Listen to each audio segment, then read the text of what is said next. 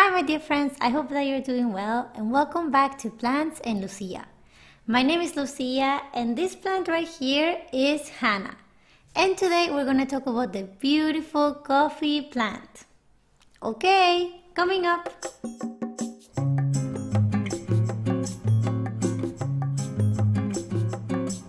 Oh, before I forget, if you're watching this video in July of 2020, we're celebrating our first 10,000 subscribers. So we're doing a special giveaway. If you would like to participate, just watch this video right here.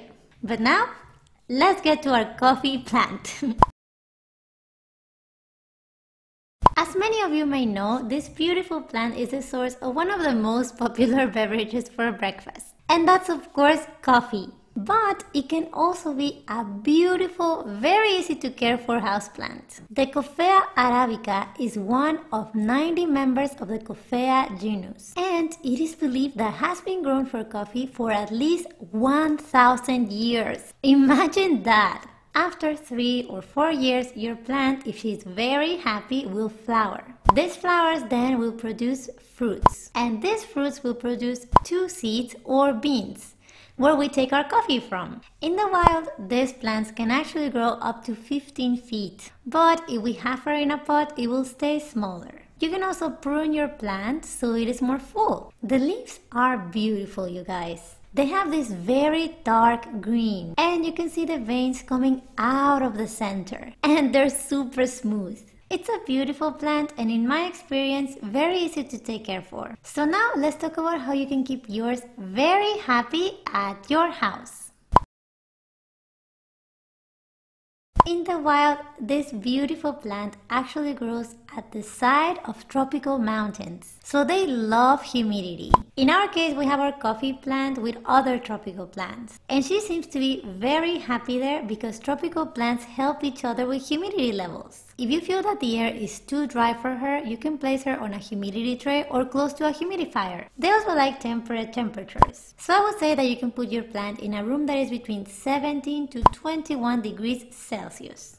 I have also read that hotter temperatures will accelerate the growth of our plant, but that we don't want to do this in the case that we're growing our plant for beans. If we're growing our plant for beans, we want the fruits to ripen at a slower, steadier pace. So then keep the temperature between 16 to 21 degrees Celsius. In the wild, these plants are actually covered by the shades of other trees. So they prefer bright but indirect sunlight. Avoid direct sunlight because it may actually brown and burn the leaves.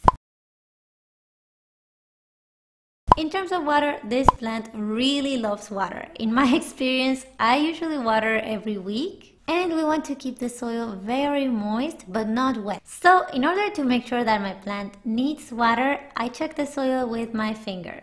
I put my finger inside the soil until the second knuckle, and if I feel that the soil is dry, then I water. Don't let the soil dry completely because I've seen, at least with this plant, they really like the soil moist. But always try to keep the soil moist but not wet. One tip that I can give you is also the method of watering that I use. I love the bottom watering method because it really helps me get the water into the roots from below, and then once I'm done, I let the water drain down through the drainage holes. That way I make sure that the soil is moist but not wet.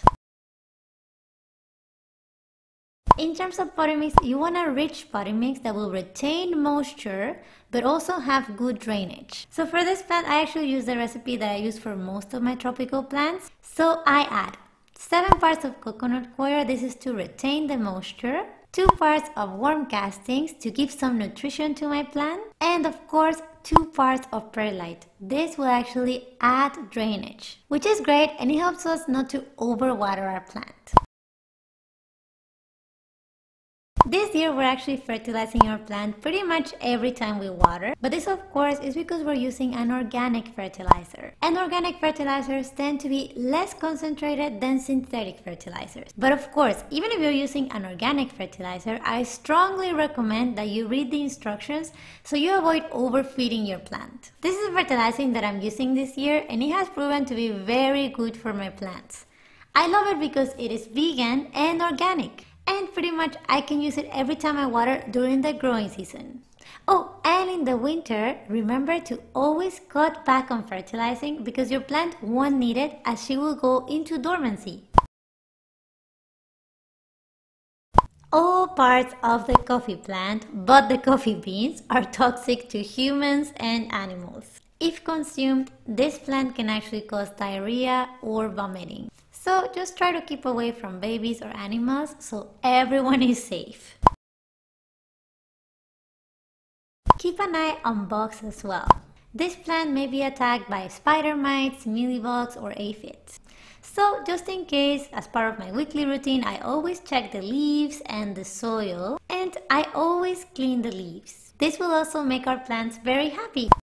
Okay, my friends, these are some of the tips that I can give you about this beautiful plant. Do you have a coffee plant at home?